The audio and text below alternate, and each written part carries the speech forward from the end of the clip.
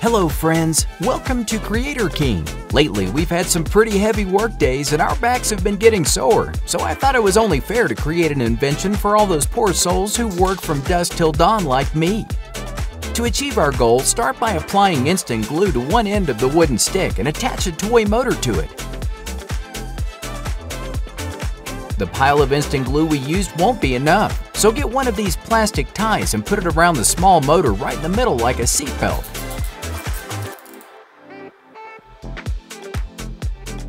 Once well secured, cut off the extra and get a square 9-volt battery like this one from Amazon. Apply instant glue to the popsicle sticks right in front of the motor and glue the battery horizontally. Also, get our usual switch which will fuse to the side of the battery with some more of our super glue. Connect the snap-on cables to the battery and then use it to connect all three components to each other. First, attach the black wire from the snap to one of the motor pins while the red wire will go to the switch. Get a small extra piece of coated wire which we'll use to connect the switch to the last pin on the motor and finish by soldering them together.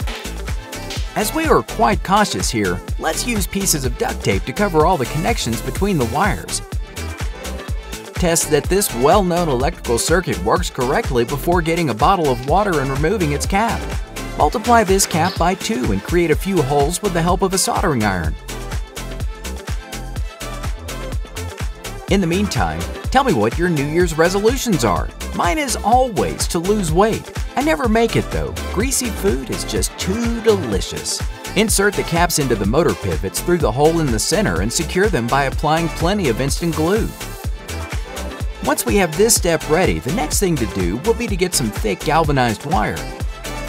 Cut a good piece with our small circular saw.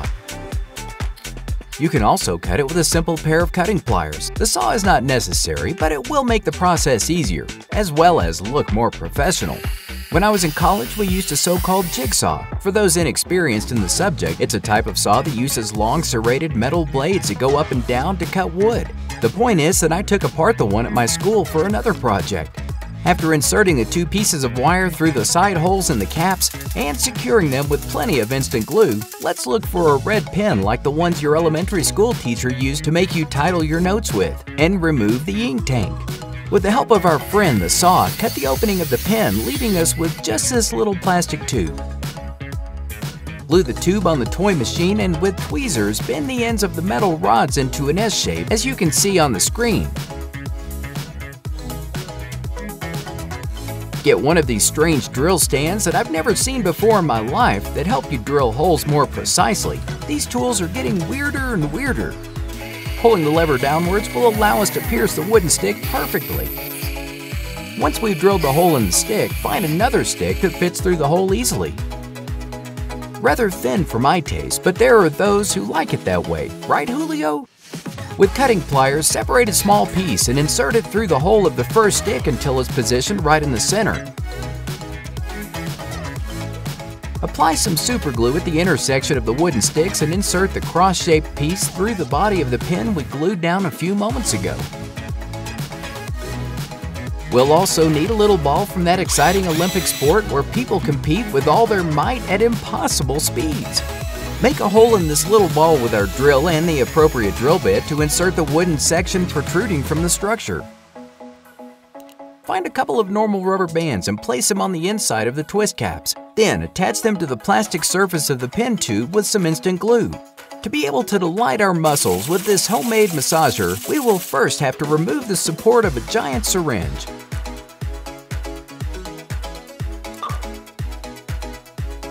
Glue the syringe tabs to the stick right below the battery. Slice off the excess popsicle stick with the help of your mini circular saw and smooth the edge to avoid chipping when we use it.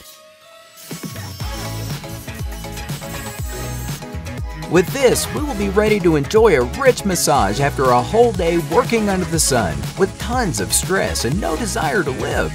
Oh yes, I can already feel my muscles relaxing little by little. The following invention reminds me a lot of my childhood and was one of the reasons I wanted to become a crazy inventor surgeon professor when I was a child. I got to become almost everything except the surgeon. After measuring the cardboard box, write the measurements on it with a permanent marker. On Google, search for images of the game operation and select one that is good quality.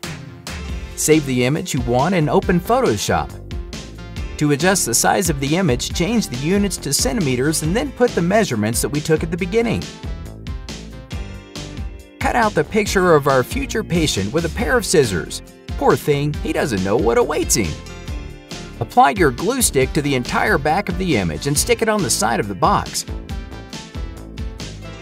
Once we are sure that nothing in this world will unstick it, proceed to create the holes on our patient with the scalpel. I once thought of studying medicine, but I regretted it. I can bear to see my own blood or intestines, but seeing other people's makes me go into a state of extreme stress and anxiety. Plus, doctors hardly sleep. I really value my sleep. Once you take out every last one of his bones and you can see inside, begin to create your patient's nervous system. With this, he will feel it every time we touch him, and it'll hurt a lot. Place the pieces of galvanized wire that will act as a touch sensor around each hole, bending it with pliers to the needed shape.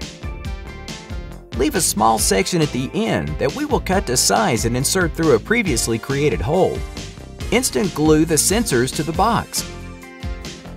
While I continue gluing these pieces of metal, tell me what Santa brought you for Christmas. I got a nice watch, lots and lots of socks, since the ones I had were full of holes, boots to make me look cool, and tools to create inventions. Even though I wanted a Nintendo Switch, but well, thanks to the big belly for the gifts. Now that you've installed every last one of the sensors and secured them on the inside with a good amount of hot glue, let's proceed to create the electrical system that will detect your errors. Connect each of the sensors together with some coated copper wire to form a circuit. This small horn will be in charge of warning us with its annoying sound that we are doing the operation wrong, and that the patient may possibly feel the aftermath thanks to our incompetence as surgeons. With the circuit ready, take a pair of popsicle sticks and a wooden clothespin. Apply glue to both sides and attach the popsicle sticks to them. With this, we will have our semi-automatic chopsticks almost ready. But first, draw some triangles at the end with a pencil so you know where to cut, leaving our little tweezers sharp enough to poke your eye out. Take some aluminum foil from the kitchen and cut a couple of pieces, which we'll wrap around the tips of our tweezers, sealing them with glue and sticking a wire in them to react to touching the sensors. Connect the cable from the tweezers to the alarm and with our scalpel, make a series of holes in one of the sides of the box. These will serve as the sound output of our toy. Apply glue to the top of the alarm and glue it into the box. Create an extra hole on one side where the tweezer wire will pass through. Connect the 9-volt battery that we always need to the snap of the electrical circuit and stick it on the side opposite the alarm. Get a thin piece of cardboard from which you will cut out squares and rectangles of different sizes to glue them inside the box and cover the holes for our patient. With a skewer stick, replace the different bones by measuring and cutting the pieces to the exact size. I hope he can live with wooden bones. For the ribs, glue several pieces of sticks together, simulating their shape. Put our pork ribs in place and we'll be ready to be a worthy surgeon, straight out of that popular show, Grey's Anatomy. The operation is going excellent. Oh, heavens, I think I broke his femur. I hope he doesn't notice and sue me for medical malpractice. Let's continue with the operation. 2 more little bones and he'll be completely boneless. Once you're done playing with your patient's life, you can collect all his bones and store them inside the box along with your surgical forceps to keep everything tidy. Let's move on to the last of the invention. Kevin? Can you stop making all that noise? Thanks. The last of our inventions will be a toy that surely many people want. And it's not this green car as such, but it's similar. To begin with, we have to dismantle the car by removing the screw to open the cover and access these beautiful wheels. We'll also need the rear tires, which are attached to this complex system of gears that we'll also need to disassemble. Remove one of the wheels first in order to be able to extract each component one by one until we are left with only this pair of wheel sets. Leave them here for a moment while we create what will be the base of our cardboard car. Use a ruler to measure the part to be cut, which will be 10 by 4 centimeters. Then cut it with the help of our sharp box cutter. You know, when I was a kid, I had a truck that was shaped like a ball, and when you were going to cross difficult terrain, it would transform itself by opening its shell to get a better grip on the surface. Place the sets of wheels on the piece of cardboard we just cut to measure and mark the space where the wheels will go. With a pair of scissors, cut the grooves we marked. Then insert the stick holding the wheels together into a small tube that used to be a Q-tip. We will do something similar with the second pair of wheels. Divide the plastic tube in half to be able to insert it on both sides and close the whole piece again. Take the piece of cardboard again and mark 3 more grooves which we'll also cut out. Apply instant glue to each of the tabs and attach both pairs of wheels. Once we have the base ready with its wheels, look for a couple of hair ties of different colors which we will put on the bars, placing them right in the center. A box of toothpicks appears with a Harry Potter-like snap. Pull out a pair of them and cut the tips of one end. Apply instant glue to each one, then attach them to the base of our future truck to give more support to the structure. Remove the cap from the water bottle and apply instant glue all over the edge to attach it to the main structure on top of the toothpicks. It reminds me of those lawnmowers from the famous Plants vs. Zombies game. Get a toy motor and a 3D printed piece which we will glue on top of the cap and attach the rubber bands to the pivots. Uh-oh, I think a police officer stopped us. Hello, officer. What's the problem? What do you mean by a routine checkup? You can't do that. After opening up the policeman's car, dismantle its interior to take or borrow its electrical system, making connections here and soldering there. You know, don't you? You'll also need one of these packaged batteries that come with several rechargeable devices. Connect it to the red and blue wires. Compact all the components as much as possible and proceed to quickly create the body of our truck using popsicle sticks.